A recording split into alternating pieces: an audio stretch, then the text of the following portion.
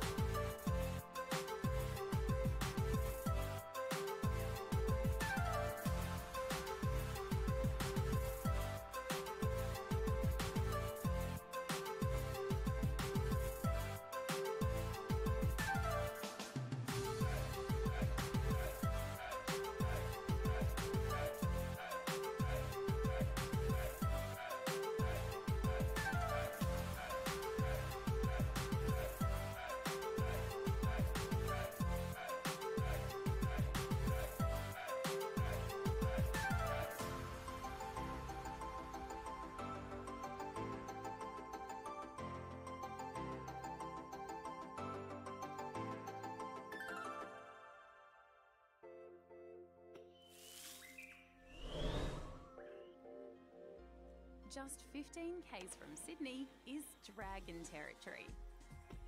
Jump in and you'll find these strange and beautiful creatures living amongst the seaweed.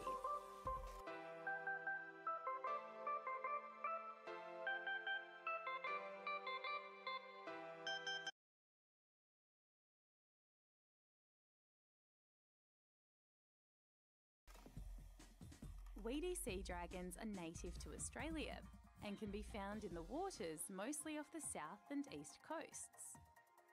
They're related to seahorses and often just drift about in the water, blending in with the kelp around them. The problem is these colourful creatures are becoming harder and harder to spot, and not just because of their clever camouflage. This is the best site in Sydney, so you can still see them here reliably. Other sites, particularly on the north side of Sydney, where they used to be a common occurrence, now you're lucky to find one and sometimes you find none. Luckily, marine biologists have a plan to work out just how many weedies are left. Instead of catching and tagging every sea dragon they find, they're asking citizen scientist divers off the coasts of New South Wales, Victoria and Tasmania to take photos of the creatures and send them in. The researchers are then using a kind of facial recognition software to identify each fish's unique patterns.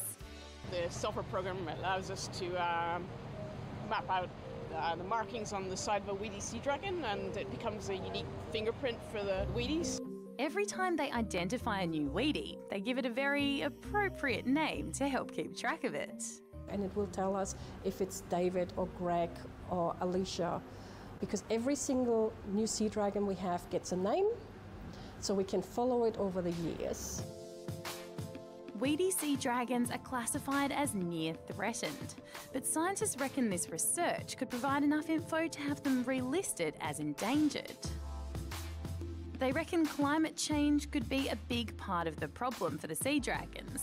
They say rising sea temperatures are killing the kelp, which leaves them homeless. Once they're gone, they're gone. Once we lose them, we will never get them back. They were here many thousands, hundreds of thousands of years ago. With our impact, losing them would be really sad. They're asking divers to keep sending in their photos so they can make sure there are more little Davids, Gregs or Alicias swimming around Australia in the future.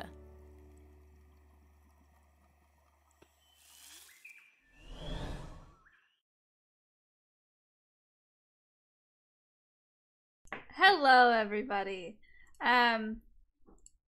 Sorry for the scuffed start. I I messed that up. I messed up the transition with the video. I went to my normal display capture, and then autoplay was on, so it started playing some random song that's happened before, but here we are. You didn't get to see the intro video.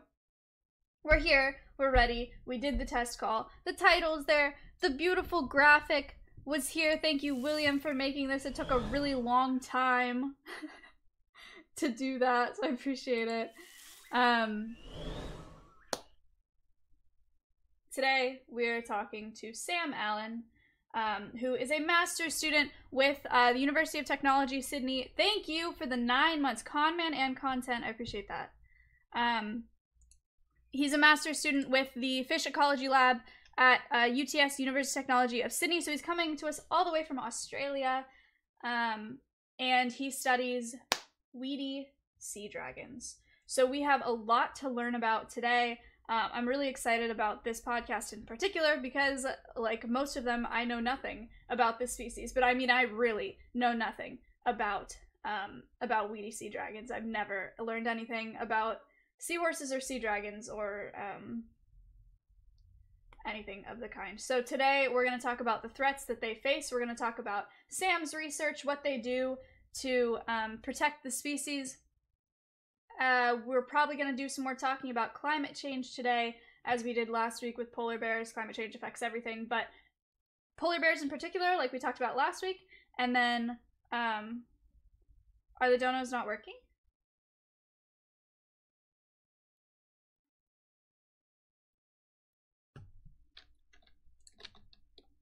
They're not. I got billed, but nothing got added. Okay.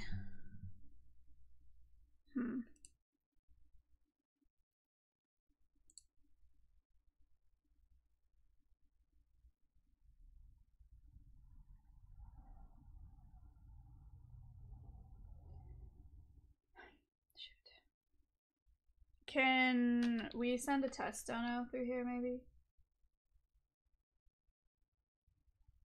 Oh no. What's up, Coco? Doing it now? Okay.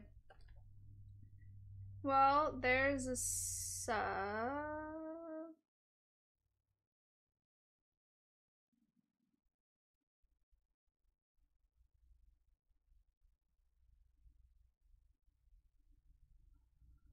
That was me. Okay, but that was a sub. Is there not a way you can test a dono? I thought you could test a dono. Did you send a dono? Okay, there's a test dono.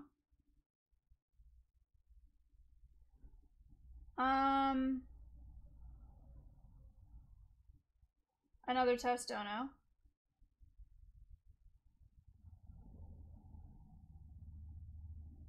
I don't know, Spoon. Did anyone else donate? Spoon, you donated twice?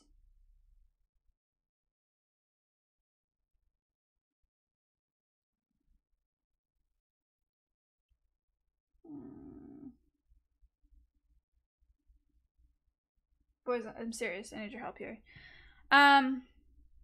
Nothing in the activity feed at all. Let me try one.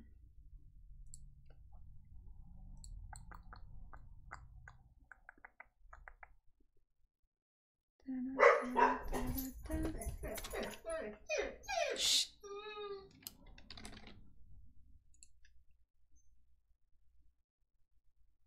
Sorry. Bella, holy.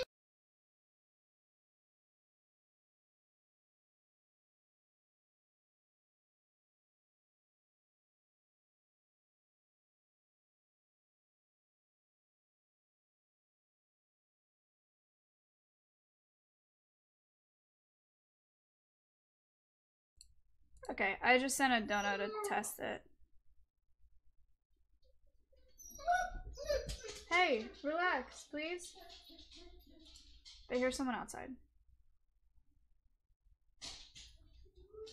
Why is this not working?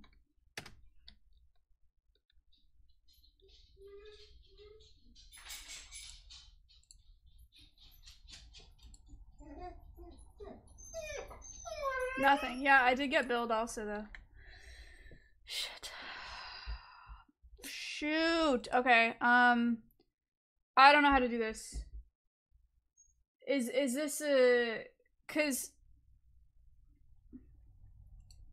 Okay, let me ask him.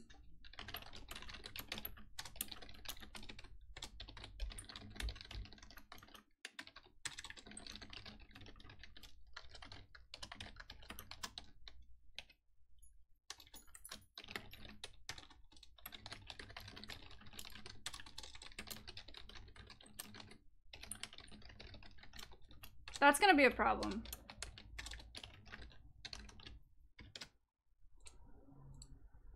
This is gonna be an actual problem. Let me call Tara.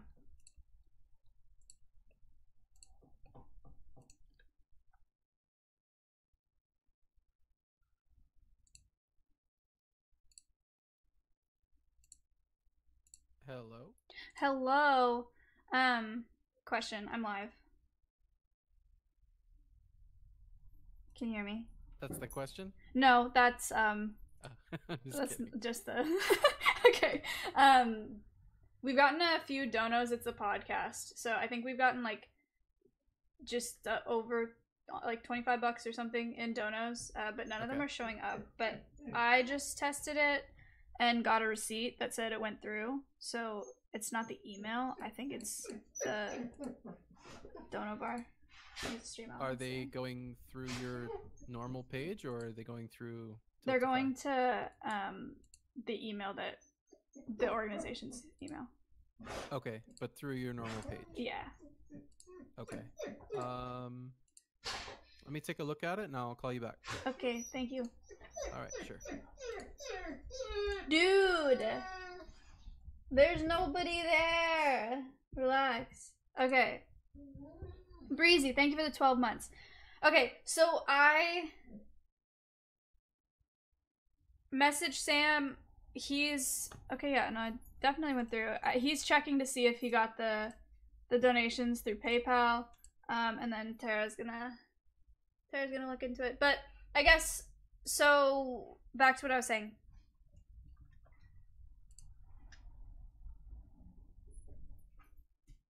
I sent a payment to... Oh, this is a sub. Okay. What I was saying is that we'll probably talk more about Mike is shit. Or Mike is not good. Really? Is there something wrong with my mic now?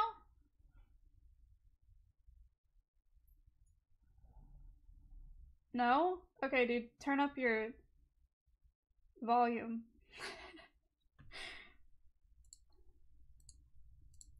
It's coming through on email saying you have an unclaimed payment, but not showing up on PayPal. Is that normal?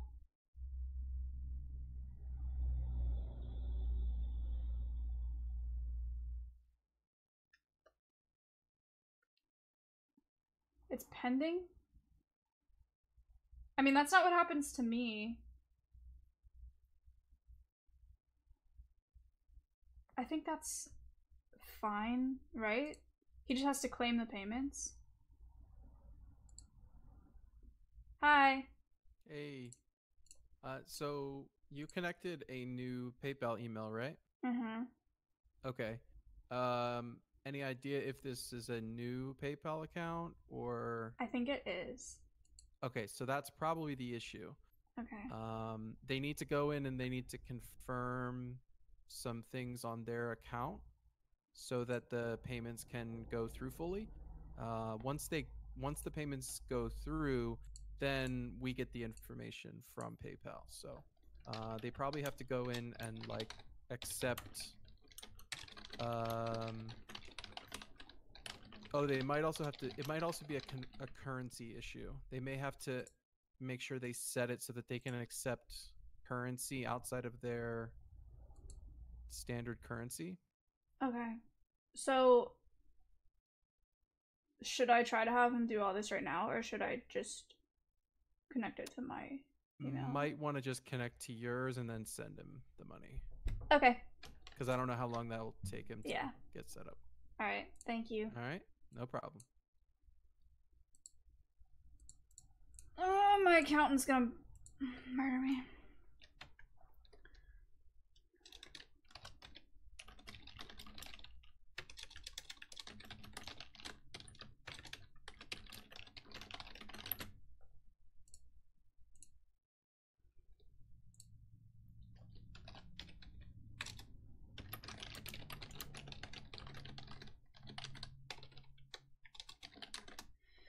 Alright, boys. Let's try to connect to my email here. Damn, that's not good. This is not the way I like to do this. Okay.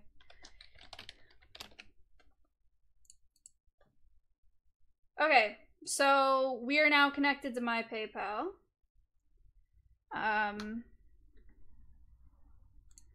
Let me test it. Or we'll just wait. I need to send money to myself. I don't think I can even do that. Okay. So, that's how we'll do it today. That's fine. The money will go to me first, and then I will send it over to Sam and the Fish Ecology Lab at University of Technology, Sydney. Thank you for being patient. I'm sorry. Here we go. Alright. So we got $10 from Spoon, and we got $10 from Roshden. Thank you so much. So we're at, why is it at $10? There we go. Okay.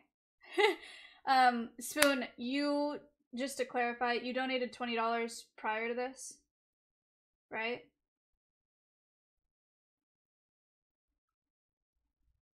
Yeah.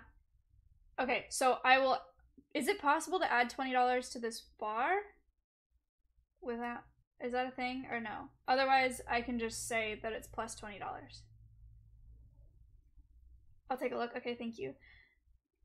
It's okay if we can't. So, alright. Let's just start over. Today we're talking to Sam Allen with the Fish Ecology Lab at UTS, University of Technology, Sydney. He's come to us all the way from Australia. He's teaching us about weedy sea dragons. I know very little about weedy sea dragons, and if you don't know things about weedy sea dragons, but you would like to know, feel free to @Saito, and we have our question doc up, so you're welcome to ask questions. If you donate with a question, that obviously gets priority over other questions, but we'll answer a lot of them today.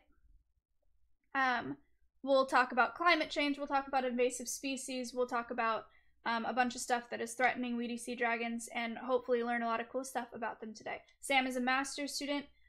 He does a lot of really cool research. This is a test.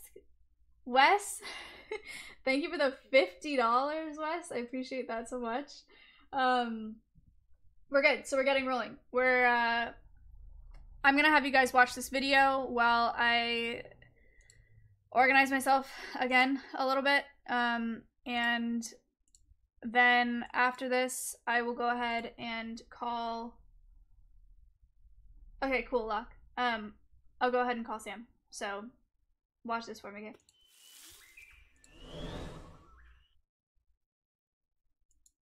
Oh, jeez. So loud.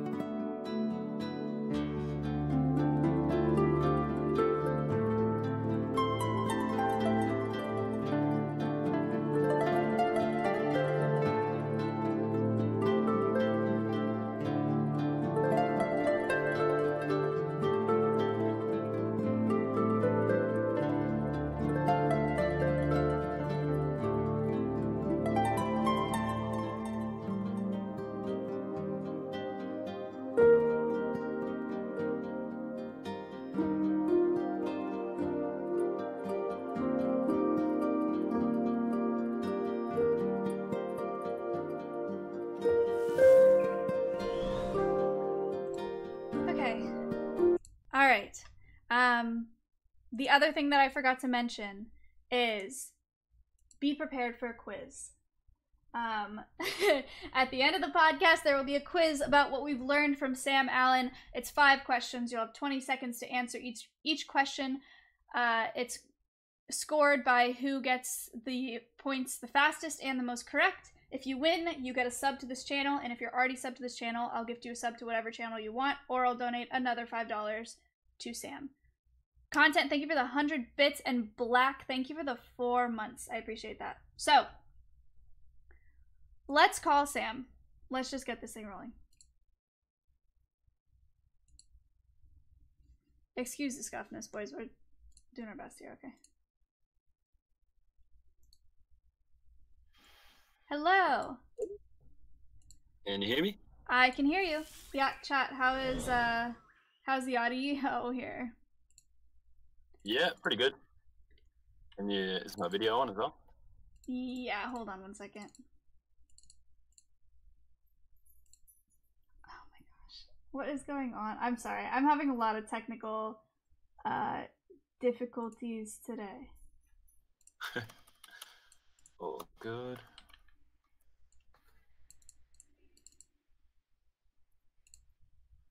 Okay. Chat, that's not how it's meant to be, though. But, okay, this is fine. Okay. Hi, how are you? I'm good, how are you? Good, I'm good. Sorry about all that. Chat, That's all right. is his volume's okay? My volume's okay? Are we set, then? Yes. Okay, cool. Well, thank you for being patient, and thank you so much for coming on. I just mentioned in the intro, I'm super excited because I know so little about sea dragons or seahorses or anything marine, honestly. The way that we find these guests, or the way that we've been doing it lately, is we have a species list, and we just put them on there because we thought they were so cool and interesting They are looking, pretty cool. and yeah, and that's how Saito found you. So yeah, Cool.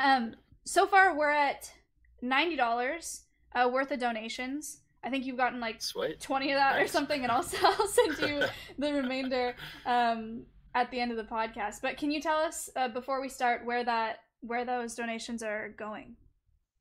Yeah, sure. So pretty much like 100% of the donations that like anything that we get today is just going to go directly to basically help fund our research. So like all our research that we do it's all underwater, and diving is expensive.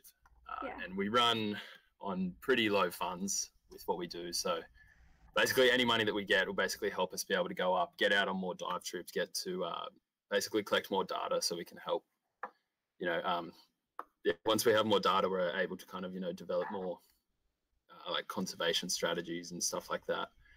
But yeah, if we have a few more funds, we'll be able to get out, much more often than we have been able to at the moment, especially with everything that's going on at the moment. Yeah. Things have slowed down a little bit. So Cool. Okay, and can you tell us a little bit about what weedy sea dragons are and why you're doing research on them? yeah, sure. So weedy sea dragons, I don't know if you guys have seen a photo of what they look like, but they're pretty cool looking things. They get about 40 centimeters long, which I think is about 17 inches roughly. Yeah, 18 inches. I think. Uh-huh. Yeah. And so there's weedy sea dragons and there's leafy sea dragons. Uh-huh. So there's another one that's called the ruby sea dragon that's only been discovered in the last maybe like 4 years. I think it was 2015 that it got discovered. I didn't know that.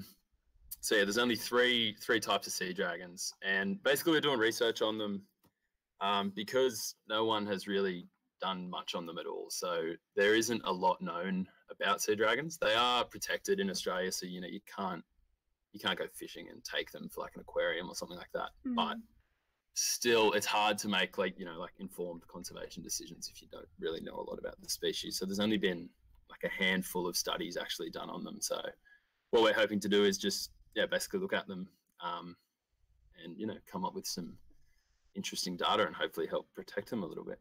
Cool. And where are they located? Where are they native to? So they're native to Australia. Mhm. So weedy sea dragons, they range from a little bit north of Sydney, which is where I am now, and they go all the way down through the southern part of Australia, and they come up into Western Australia at about the same level across. So they're at about 33 degrees latitude, and that goes pretty much the whole way across the country, and then they go all the way down south. Cool. Can we pull up that, including Tasmania. Sato, can we pull up that picture of the map? Okay, and one of the things that we've been reading about here is one of the issues that they're facing is that they're moving further north. Am I saying that correctly? Further south. Further south, my bad. And yeah. Can you tell us about that, why that's a problem? Yeah, sure. So basically, sea dragons, their main habitat is kelp or like seaweed. That's why they kind of like, the way that they look with their kelp habitat, they pretty much blend in completely. So predators, and they're really, really hard to find basically. So they don't have many predators.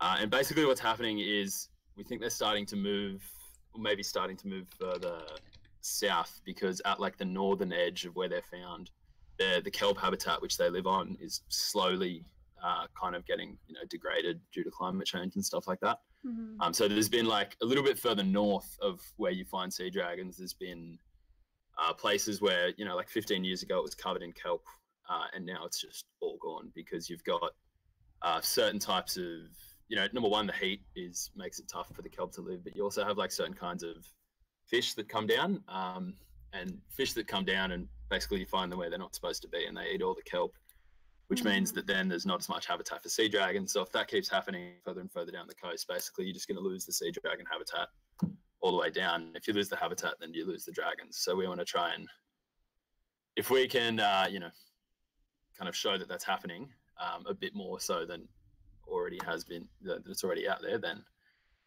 would be good.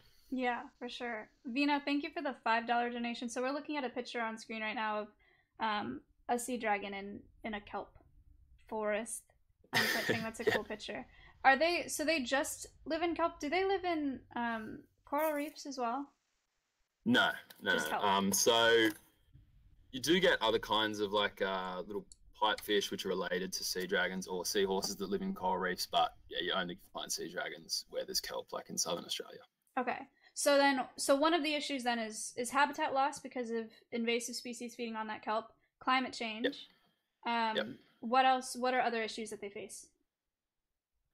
A big issue for kind of overall like seahorses, sea dragons, and pipefish is the traditional Chinese medicine industry.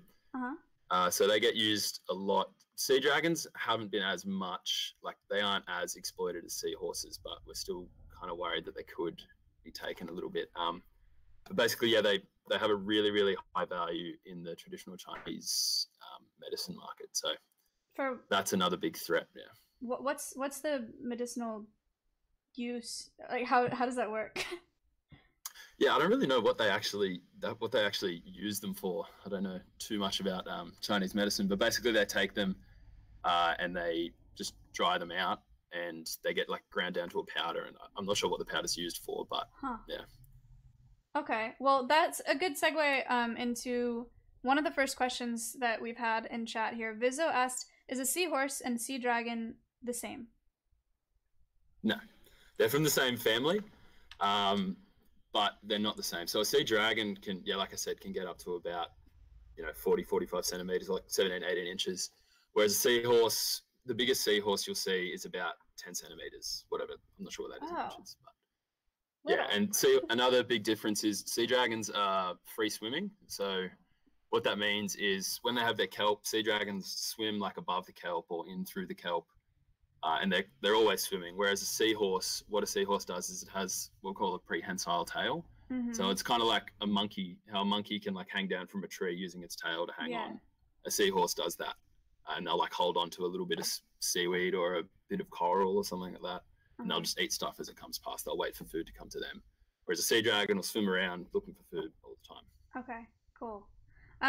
This is not a question for chat, but I should have asked this earlier. How did you get into this program, and how'd you get interested in sea dragons? Well, I didn't know a lot about sea dragons really kind of until I started doing my master's. So I did my undergraduate degree in marine biology, and I was like really interested in like tropical fish and stuff like that. Mm-hmm. And then I was just having a talk to who's my supervisor. I was having a talk to him just about kind of what research projects he had available, and he was saying to me that he had this Weedy Sea Dragon project, and once I kind of like looked into it a little bit, saw that there wasn't much done on them, thought that, you know, could hopefully help out with the conservation side of things. Sure. And they're just so cool. Like, why wouldn't you want to work with them? Yeah, they're beautiful. We're so excited to talk about them today. Lots of questions that I'm seeing here. So Guy asked, how long are sea dragons around? Maybe like how long have they been around? Might be the question he's asking. Like, as in, when were they discovered? Sure. Yeah. Sure. So the Weedy Sea Dragon was discovered, well, like first described by scientists in, I think it was 1804. Okay. By some French guy. I can't remember his name. What a crazy discovery that must have been, just to see that I know, in right? the ocean. That's sick. Yeah. And then the Leafy Sea Dragon, I think, was 1872. Okay. But yeah. I didn't say before, the Leafy Sea Dragon has a much smaller range, so you only find that in South Australia and the bottom of Western Australia. So that one's a lot harder to see as well, because it's got all those leafy looking like things coming off it. For sure.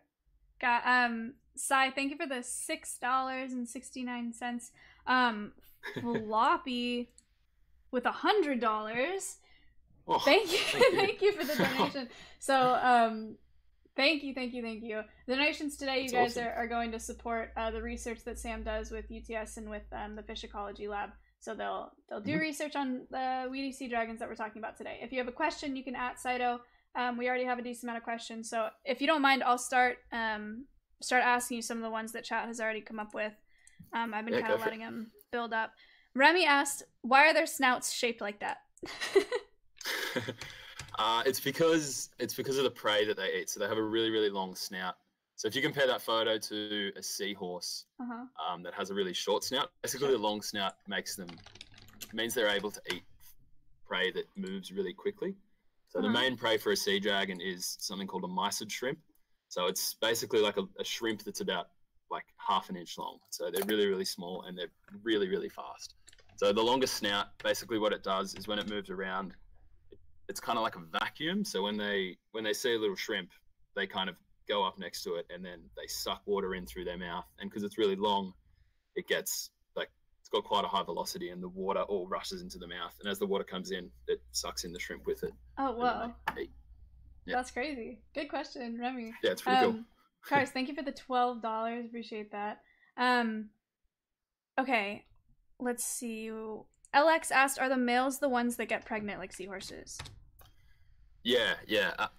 But most seahorses have like a pouch, kind of like a kangaroo does, you know, and they hold their eggs in the pouch. But I don't know if you've seen a photo yet of a male dragon with the eggs on its tail. Yeah, we watched cool. a video at the intro. Oh, sweet, yeah. But yeah, so basically the female, you know, makes the eggs, and then the male's tail goes all spongy, and then it deposits. They can have about 200 eggs, roughly, go onto the tail. And that's the same for leafy sea dragons. And yeah, so the males carry all the eggs. How many of those are successful in hatching? Not many. Not 200? Yeah, they're more, like, most of them will hatch, but the mortality rate once they actually hatch is like upwards of 90%. So there's a very small amount that actually make it. And that's because they're quite slow swimmers. So when they're young, if they get found by, you know, a big fish that wants to eat it, they're done pretty much. That's why the adults don't really have problems with predation, because they're just so well camouflaged that nothing can find them. So but they not did so much for the little babies. They looked super, super fragile in that video that we watched. Yeah, they are. Floating debris. There's a big problem with with them being fragile. When you get really, really big storms and like really big waves, you get really high rates of mortality. Like lots of them will, because they can't swim very well, they just, like, if there's really big waves, they get washed off, you know, their home and end up just washing off onto the beach, and a lot of them die in big storms. So that's a problem too.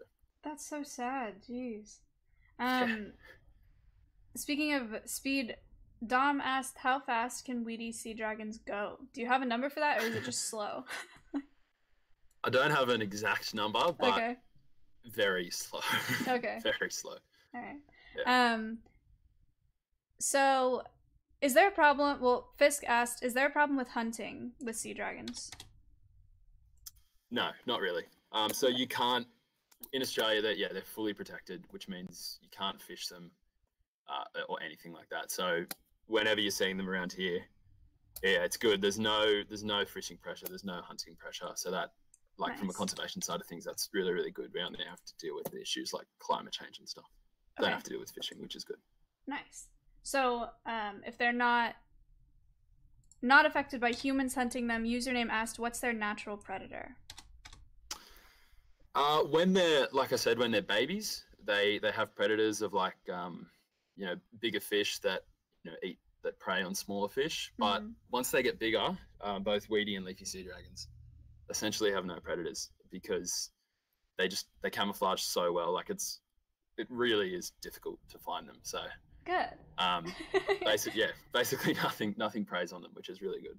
Raptor, thank you for the $5 content with the bits. Appreciate that. Thank you. Oh shoot, I just lost it. How long do they take to reach reproductive maturity? So when they're little, it's like 90% die. Then how long does it take? It's about a year to 2 years. Like there's been documents of like males having babies within, in their first kind of reproductive cycle. Okay. But it's probably more common for 2 years. Jester, thank you for the $5.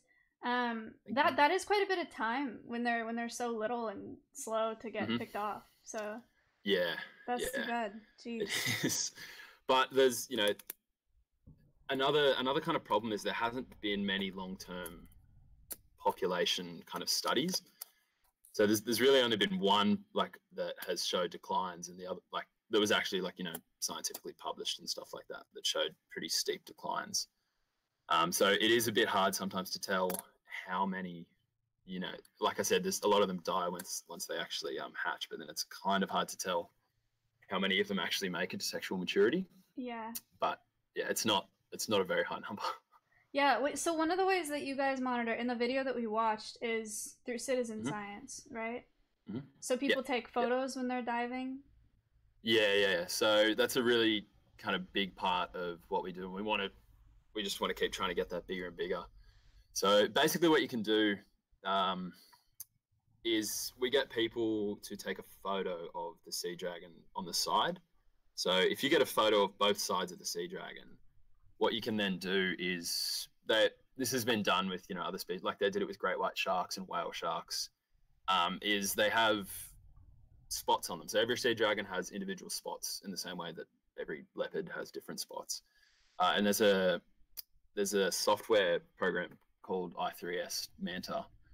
And basically with that side photo that we get off people, you can do it yourself as well, is basically you put it into this program and you go through and there's a certain little part of the sea dragon, just it's a bit hard to describe where, but like in the middle where there's lots of spots, and you circle a bunch of the spots, and what it'll do is it'll put it into the database. Yeah. And then that database will go through and compare if that sea dragon has been found before. And then we've got this big Excel sheet of basically all the sea dragons that we've found through, that have been like found through citizen science and stuff like that. And kind of the big draw card is if you find a sea dragon that no one has done before, then you get to name it after yourself, which is pretty cool. Oh, how cool. I was wondering where the names came from, because there was like, the names were like David and like, there's like people names. Yeah, so if you put it into the system and it comes up as an unrecognized sea dragon, then you get to put it in and like, oh sweet, and call this one Sam. That's awesome. That's awesome.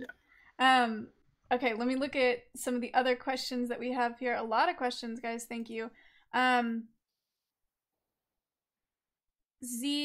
don't know how to say your name. I'm sorry. ZPH said, what do you think is the coolest sea dragon adaptation? The camouflage, for sure. Yeah, they're like crazy looking. Yeah. It's just like, I mean, I do all my work on weedy sea dragons, but the camouflage of leafy sea dragons is just incredible. Like, I've never seen one of those because they're only down in South Australia, but just the way, like, they just look like a floating piece of seaweed. Like, it's absolutely crazy what they look like. But I think that's definitely the coolest adaptation. Sent with the $1.90. Thank you for the donation. Let's see. We also have Viz asked, the tail of a male leafy sea dragon will turn bright yellow when he's ready to mate. Is that true? Of the leafy sea dragon? Yeah. Yeah, so the leafy sea dragons are green. Not so much. It's not like a bright fluorescent yellow, but it will kind of, you know, go like a bit more yellow, and then like also what they do is become spongy. So you can also tell, like, after a sea dragon, if it's got no eggs left, you can tell that it's been pregnant, because if you look at its tail, it'll have like all the little imprints of where all the eggs were. So that always looks kind of cool when you see that too. Interesting. Speaking of which, Ice Cold asked, how do sea dragons breed? How do they breed? Yeah. Yeah. So weedy sea dragons do this. I don't know. Might have been in the video. I don't know. They have like a really cool courtship dance. So basically, two dragons will come together and they sit like next to each other and do this really pretty cool dance, like underwater, where they both like curl their tails out and swing around each other. And then basically, yeah, I mean the female like will create the eggs, will get pregnant, and then once she has the eggs, then they'll all just be deposited onto the tail of the male. And then the male, for about 30 to 38 days, it takes usually for them to hatch. So the male will sit, just usually the males who are pregnant don't spend a lot of time out where you would normally find sea dragons. They tuck really deep into the seaweed so they can hide even better than normal to make sure they don't get eaten. Neat. Saito just linked a video of the courtship dance. Let's see if we can find this. Hang on. Oh yeah. Yeah, I think it was on. Yeah, it was on. I think maybe Blue Planet or something a while ago. Like a video of them doing the courtship dance. So it was pretty cool. Gosh, they're so cool looking. Are they all like similar colors, or like this like purple and yellow kind of? Yeah, so that's why we use this software of the spots, because they all look really, really similar. So it's really hard to tell. Like if you're just going down, it's pretty much impossible to tell whether or not it's a new sea dragon. So you need to use that software. That's so cool. We saw some of the dance there. Let's see. We touched on this earlier. Cheer, thank you for the $5. Sai with the $2. Appreciate that. Thank you. Amgam asked, how are sea dragons affected by invasive species? So we talked about it earlier. In the research that Saito did today, he found a lot about sea urchins being a problem. So sea urchins is a big problem down in places like Tasmania, like down inside, like right at the bottom of Australia. So what we have down there is, they're called giant kelp forests. So they have the same kind of kelp in California, I'm pretty sure. And basically, it's a big bit of kelp. It can be about 12 meters high. And basically they're pretty cool. But basically what happens with the sea urchins is, as the ocean gets warmer, baby sea urchins basically just float along in ocean currents until they get big enough to settle on a rock. And then they'll just crawl around that rock eating the algae and stuff that they can find. So basically what's happening as the ocean's getting warmer, you're getting a lot more sea urchins coming down that far south. And what they're doing is establishing on these rocks, and then they start eating all this seaweed. So it's a big problem for sea dragons down in Tasmania and like southern Victoria.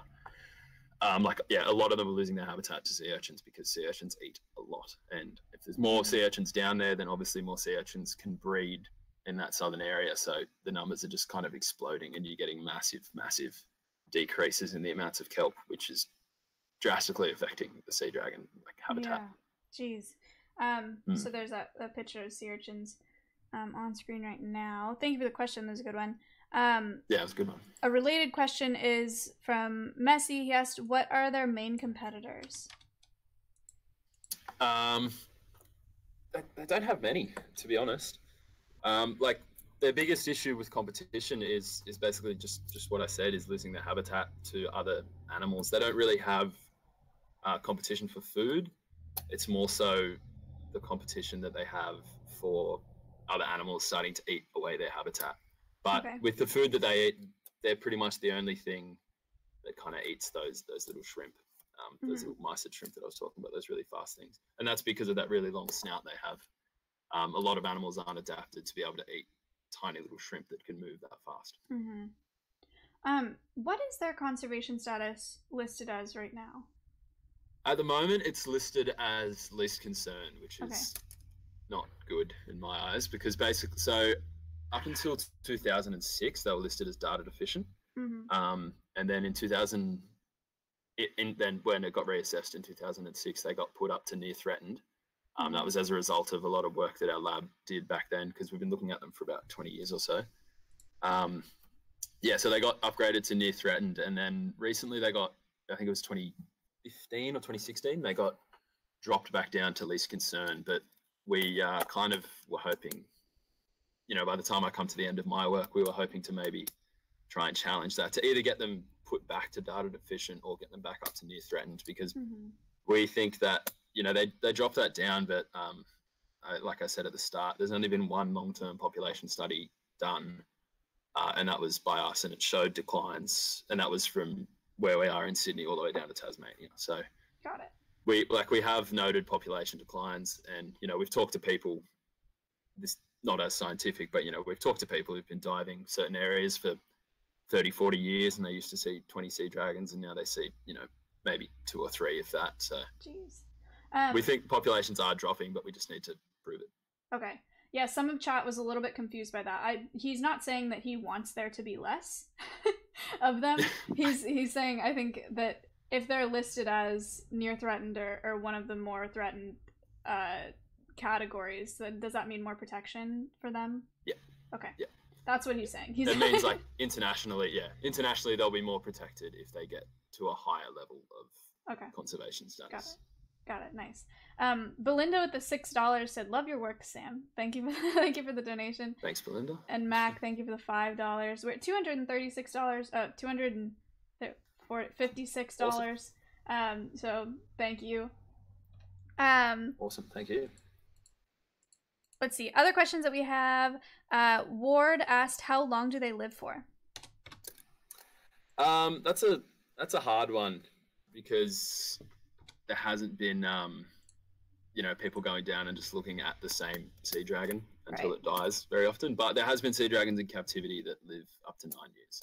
Oh, okay. So we say that their average kind of lifespan in the wild is up to about 7 or 8 years, I would say. Is there any captive breeding that's done? Yeah, there has been a little bit. A lot of it hasn't been all that successful, but there's been they've been bred in a couple of aquariums, some in Florida, a couple in Georgia, and Tennessee as well. Nice. So that, like, the more successful breeding has definitely been done in America, rather than over here. I think there's an aquarium in Singapore as well that's maybe done a bit of successful breeding, but yeah, it would be good to try and get a little bit more, if that could become a bit more prevalent, just in case, you know, as like a reserve stock. Obviously, we just want to try and protect them in the wild, but it never hurts to have like a successful breeding program just in case you need it, you know? For sure. Yeah, the video that we saw, I think, was from Monterey Bay Aquarium, was them hatching, which is California. B Finster, thank you for the $20. Cool. Glue with the $1, 51 cents or 53 cents. Appreciate it. Thank you. So here's a little bit more sciencey question. Big Pharma asked, "Is ocean acidification one of the main concerns for the kelp forest becoming smaller and smaller?" Yeah, a little bit, but more like we have more of an issue. Like, we think more of the issue is coming from ocean warming rather than acidification. Okay. There has been studies that have shown that acidification, you know, does have negative impacts on kelp, but I think a lot of the negative impacts of acidification have definitely come on coral reefs as well. But yeah, it definitely isn't good, because you do get some sort of kelp, like some kelps that if it's a higher acidification, like when they're younger, it's just harder for them to grow. So they'll basically just grow slower. And if they grow slower, then things like sea urchins and the small fish are able to eat them much more easily when they're smaller. So. Got it. Faye with $25. Thanks, Faye. Thanks, Faye. She really likes sea dragons, so that's convenient for today.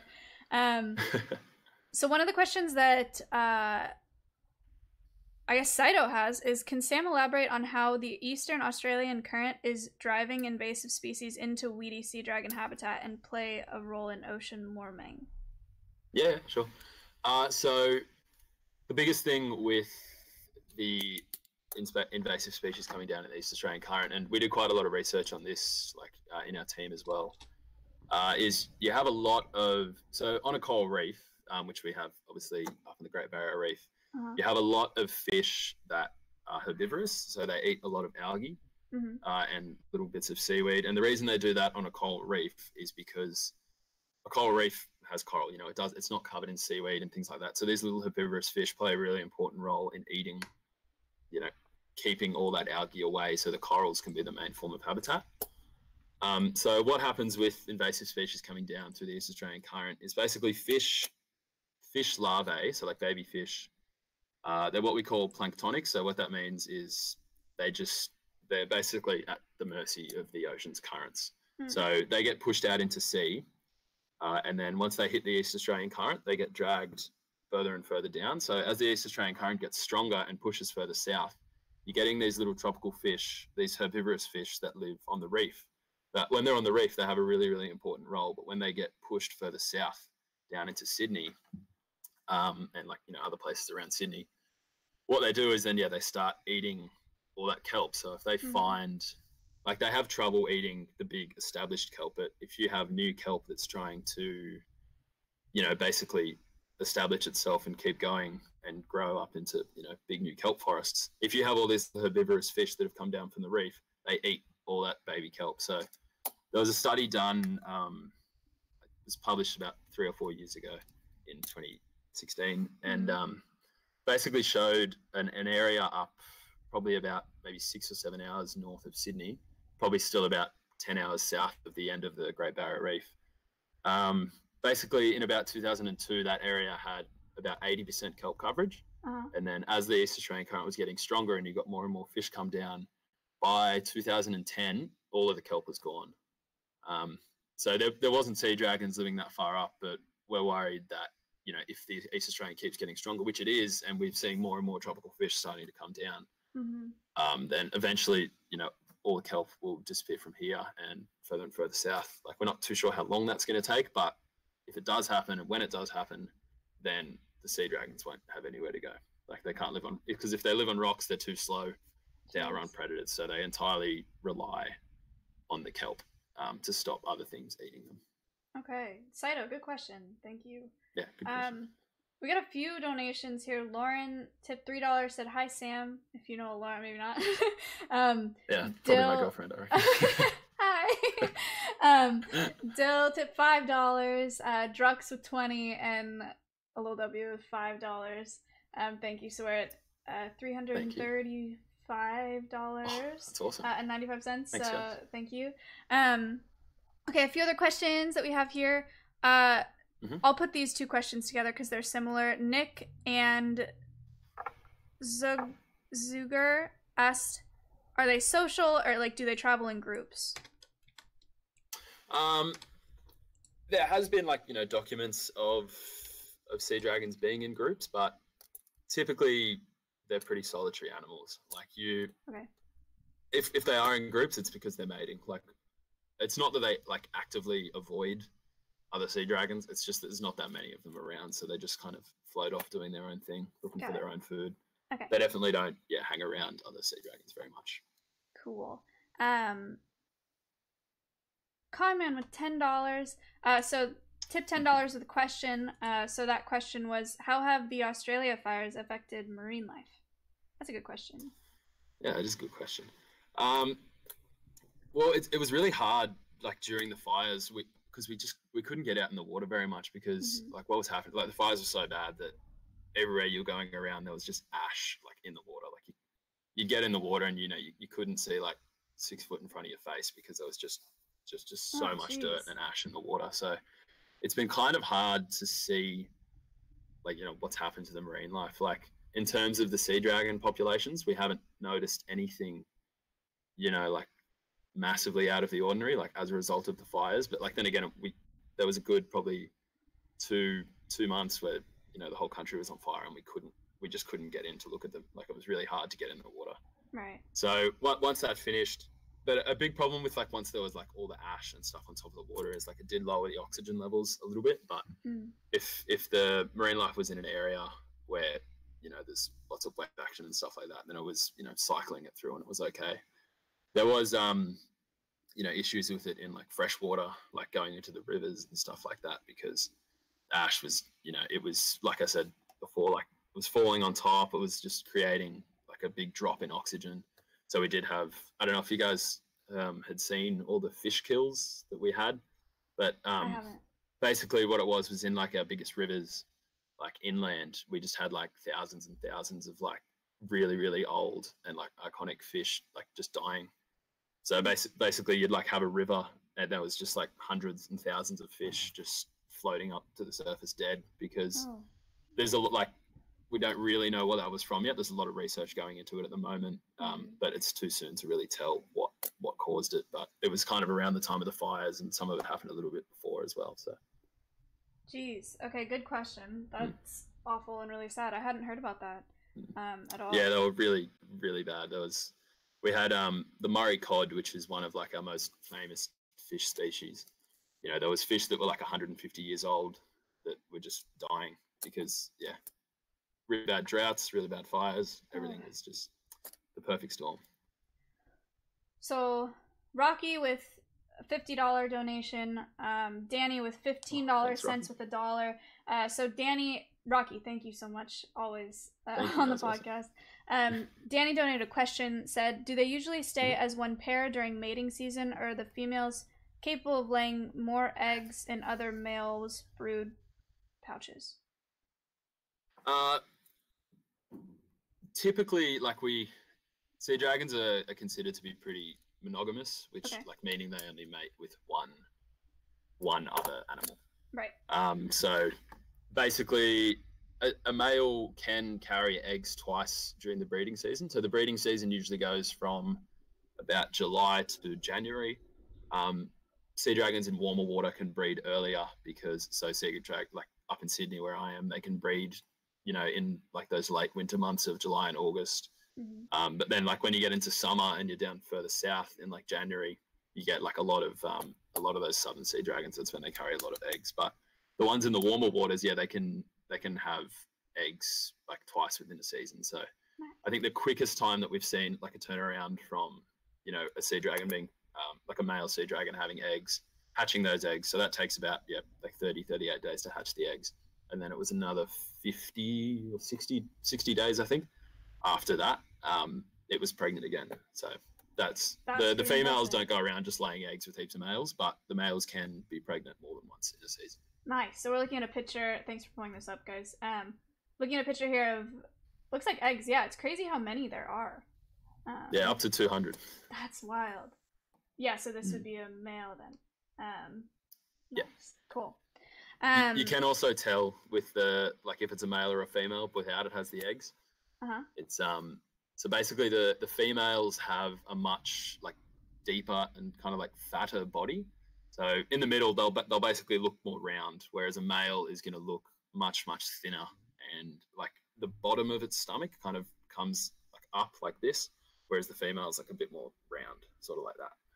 Interesting. Is there a reason for that, or is it just? I would imagine it would have something to do with the extra weight that the male has to carry when it has the eggs on its tail. Like I think if it and also probably having the biggest stomach on the female is where it actually, you know, creates the eggs as well, so it can then deposit it onto the male.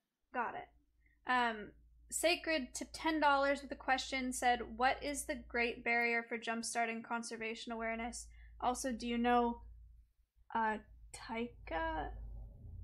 No, I don't. And I'm also a little bit confused by your question. What's the Great Barrier for jumpstarting? Do you mean like what's difficult? Do you mean like what's the? Yeah. Sure, that's a big question. Yeah.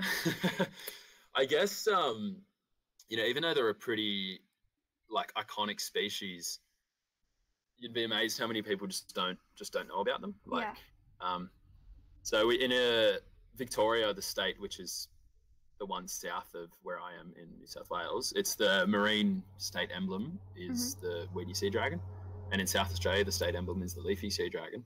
But yeah, I would say the biggest issue is just awareness. So the big thing about sea dragons as well is because they're such like an iconic and kind of charismatic looking species.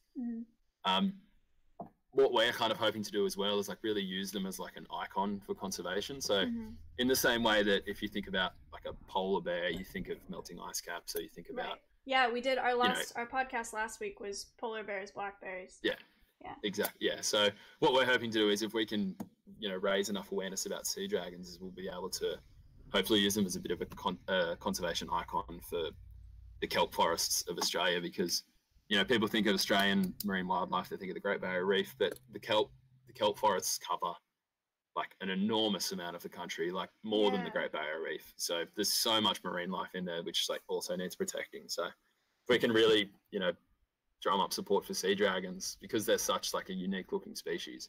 Yeah. If you can protect the habitat just for one species, in turn you're protecting like, hundreds, thousands of other species just by helping the habitat of one. Yeah, for sure. Sai with another $1, thank you. K Jello with $15 and Lord with $3. Thank you. Said, hey Sam, do you prefer the leafy or the weedy sea dragon? I mean, all my work's on the weedy, so I guess I've got to say the weedy, but the leafy ones, I mean, objectively probably look cooler. They are They're pretty really sick. Awesome. So a question that I've been wanting to ask, because I'm super curious, was from Pow. I'm sorry, I cannot say these names, man. Said, what does a typical day look like studying the sea dragons in lab or out in the ocean? Yeah, so basically, if we're out in the field, what we do is we go through, we'll be diving, obviously, because you have to be. They live at about 10 or 12 meters deep, like you can't snorkel and see them. Okay. So we'll go diving, and when we're down there, we take a lot of tape measures. We take a lot of cameras, because you've only got a certain amount of time you can be underwater, obviously. So what we do is my main study site, at the moment, we have a big, long, about 350, probably about 400-yard transect. And so basically what that is we go along and film that whole transect. And what I'm doing is analyzing what kind of habitat there is there.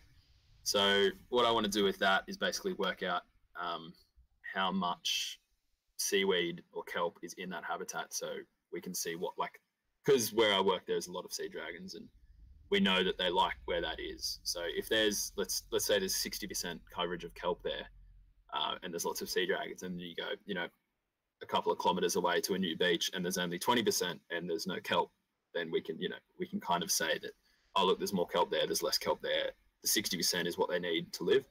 So we spend a lot of time doing that, but then once you're actually diving, you probably spend for two dives worth, like an hour, maybe 2 hours, probably 2 hours underwater, you spend probably 2 days on the computer analyzing all the footage and like going through and doing all the data entry and stuff like that. Okay. So it's fun when you're in the water, but then you got to spend a lot of time on the computer as well. So here's a video of a dive with, we see tape measures, cool. And very, very cool.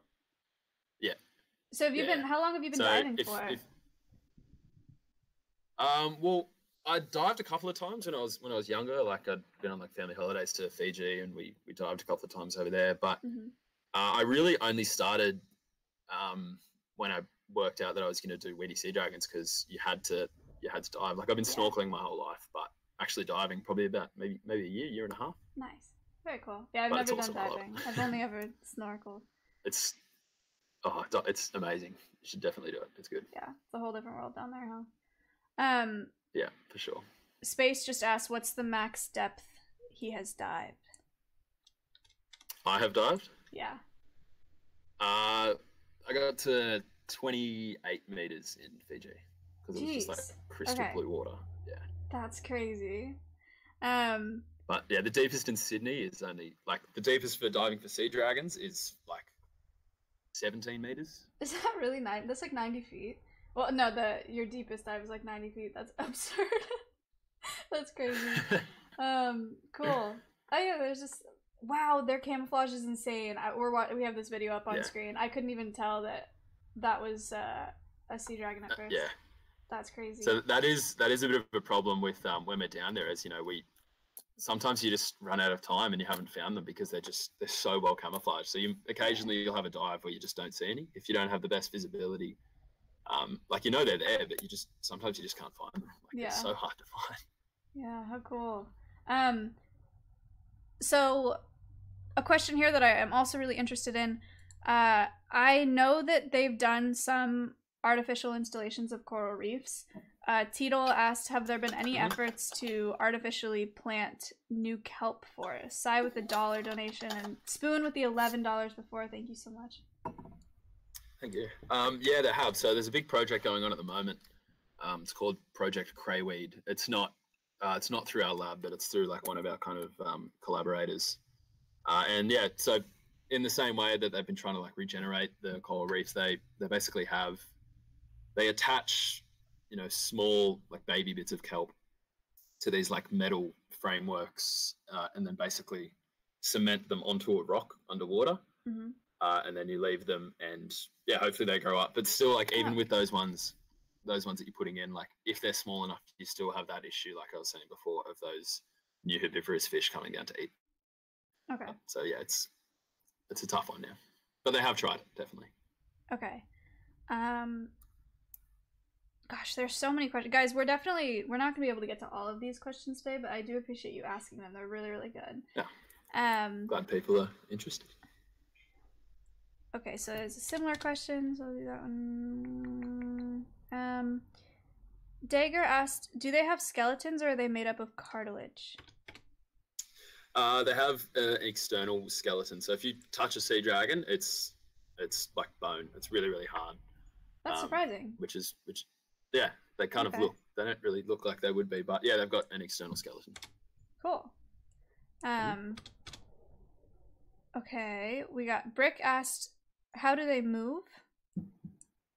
Like how do they swim? So like, yeah, like maybe how do they propel themselves in water? Yeah, okay. So most fish have their tail fin, and a lot of fish will use their tail fin and their pectoral fin, so like the fins on the side to kind of like propel themselves through the water.